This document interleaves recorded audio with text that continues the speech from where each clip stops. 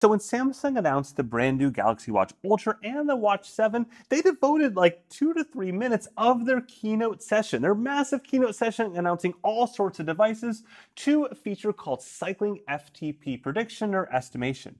And the kicker they would do this within 4 minutes of riding. Just 4 minutes of riding along and you get your FTP predicted. Now, a bunch of you are like, what the heck is an FTP? FTP stands for the functional threshold power, or basically, roughly speaking, the maximum power, cycling power that you can output while riding a bike for roughly an hour. Now, nitpicker's corner there's a whole lot of like nuance around the term hour and the term roughly before that. Even like the inventor of this thing in the last few years has kind of backed away from those two terms. So we're just gonna have to go with the roughly an hour thing with roughly not actually being defined, because welcome to cycling technology. So the idea here is that normally in order to get this data, you have to do one of 4 basic tests. One being you just go balls to the wall for an hour. But that's really difficult because there's all sorts of things in the way, like traffic and cars and stoplights and whatever the case is, even just downhills, and that would reduce your overall power average. So most people don't tend to do that. So instead, most people tend to do a couple different tests. Some of those tests are like 20-minute intervals, some of them are 8-minute intervals, and there's variations of that depending on which company and algorithm you want to believe. The next test is called a ramp test, where essentially on a smart trainer, or typically a smart trainer, it'll keep on increasing the power over the course of roughly about 20 minutes until you can't move your legs anymore. And then in the case of both of those 2 previous tests, it takes a percentage of that because you can obviously hold a higher power for 8 or 20 minutes than you can for an hour. And then the last option that most cyclists actually use today is just automatic FTP prediction based on your normal day-to-day riding. Computers and algorithms can look at those normal rides today and figure out what intensity you're doing based on your heart rate and other factors, and kind of give a rough estimate of your FTP.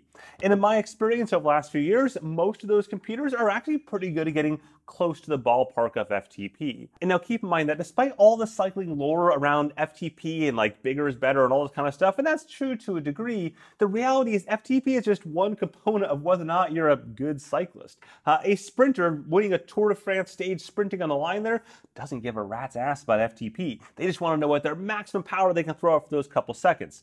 Inversely, someone doing an ultra race that's going to go for 2 or 3 days, FTP doesn't really matter there either, because that's about the hour versus going for 2 or 3 days. And in cycling, people typically specialize at different ends of those 2 extremes. And hey, just a quick note, if you are finding this entertaining or informative or something, definitely hit subscribe, because I got my full in-depth reviews of both of these things coming out, and the Samsung Ring, and all sorts of stuff.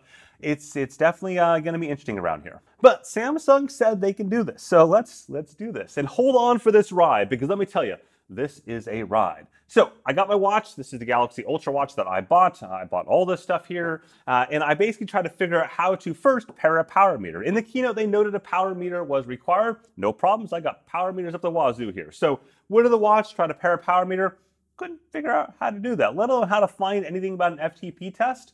So I went back to the keynote, something that of course every consumer would do. In the keynote, on the slide where it has basically the white background with the white text, you know, the totally readable text, it mentions using the Samsung phone app with the Samsung Health app on the Samsung phone to go ahead and do something about the FTP test. So I went into accessories there and found like a pair of power meters there. So you have to scan it for a power meter. By the way, fun fact, you also have to be within cellular coverage. If you are not within cellular range for any reason, you can't actually scan for a power meter, which is bonkers. But anyways, you scan for the power meter, you pair it, and then now you have that set. And now I tried to find the FTP test, and that doesn't exist either. So I'm like, well, let me just go for a ride and see what happens. And since I'm going for a ride, I'm gonna go all out. And the reason I went all out is because Samsung provided no information on this. And so I thought, if they're going to estimate FTP, typically it's an all-out sort of effort. So I decided to go all out. I went out there, I got ready to go, and it wouldn't find my power meter again. I futzed with it for like 30 minutes of trying to get this to work, and eventually got it to repair to the power meter. I'm gonna save you like hours of troubleshooting here over the course of multiple days. This whole thing is a giant dumpster fire, but nonetheless, I'm ready to roll. So I've got a straightaway along the Olympic rowing basin here, and off I went. Basically, balls to the wall, minus going around some geese and people and stuff like that that were in the way. That's just reality, but we'll get back to that in just a second. And so I went about 4.5 minutes just to give a little bit extra buffer for some of the geese and stuff like that. And I then hit stop on the app. By the way, this is totally app driven. It'll use the heart rate from your watch, but don't press start on the watch because then it'll actually stop the app and vice versa. Again, complete dumpster fire. But press stop on the phone app and it'll immediately show your FTP.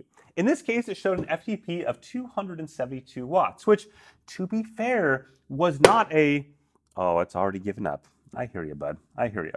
Which, to be fair, was not super inaccurate. And here's why. Normally, most applications and tests and things like that put my FTP floating between 290 watts and 310 watts. Right now, Exert puts it at 308 watts, Garmin about 308, 309 watts, TrainerRoad in the same ballpark, and so on. So all in that range. But on this day that I did this test, I had gone out for a 2+ hour ride of like a photo shoot. I then done a 30-minute hard interval run.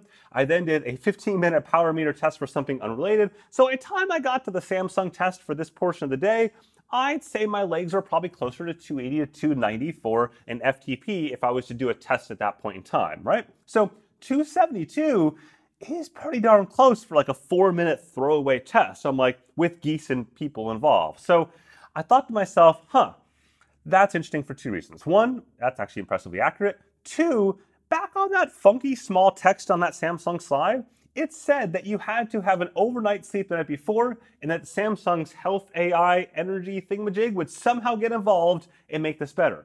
Fun fact, that night I had not slept with this watch yet. I had slept with other Samsung watches in the past, but not that night before or any other time recently for that matter. So that was quirky. Thus, I went to sleep with the watch and decided to try it again the next morning. So I got my sleep in, I then got out there, I got ready to go, and of course it couldn't find my power meter again. Like I had all the bike computers in the world finding this power meter, no problem, and this one couldn't. I futzed with it for another 15 or 20 minutes, reconnect, disconnect, remove, add, blah, blah, blah, and finally I got it connected again for my next test. This time it was a bit of a quieter time out there, so I went balls to the wall again, and this time it bumped up the test to 279, or basically 280 watts, which again, I think is pretty reasonable for the moment. I am not feeling this being a strong week right now. I've had a very busy, kind of tiring week, both athletically and otherwise, and so I actually think that the 280 to 290 is probably my current FTP for this week, given all the busyness going on. So I'm reasonably impressed with it being in the ballpark there. But don't get too excited yet. No. So then I thought to myself, in Samsung's app, when they explain this little thing, there's one bit of text where they said you could do a medium to hard ride, not a balls to the wall ride, a medium to hard ride, and get the same numbers. So I went out then, decided to do a 40-minute medium to hard ride with one like Strava segment tossed in for good measure. And then I basically did the whole dance again. The power meter failed again, blah, blah, blah. And finally started my ride and off I went. I rode for 40 minutes. And just like this box here, after 2 minutes, it gave up. The power meter disconnected at some point. The watch and the phone became disconnected because the watch is tracking heart rate, yet the phone is tracking your power, and something between these two is tracking GPS, but it's not clear because this was blinking and this said it's confirmed, and I don't know. It did eventually pull my heart rate data into this file on my phone, but the power data is lost. And at this point, like, I'm going to keep on doing lots of other tests for accuracy of the optical heart rate on this and the sad panda here as well. And we're going to get to that because that's some interesting stuff coming down that pipeline. So I'm already digging into all that. But as far as cycling power, it's, you know that quote, the destination, it's about the journey, not the destination, right? That whole thing there. That's like when you play the Oregon Trail game and you get dysentery and your entire family dies along the way. That's basically getting the Samsung FTP estimate.